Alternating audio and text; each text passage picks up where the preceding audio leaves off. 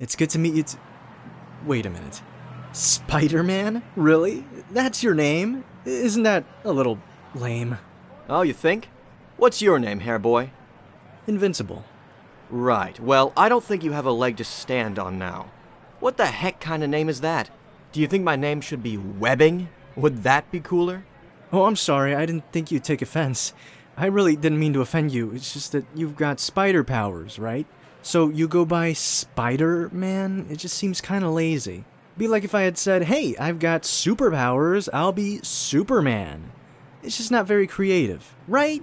I mean, am I wrong? Well, I don't really think about it. Spider-Man sounds fine to me. Catchy, even.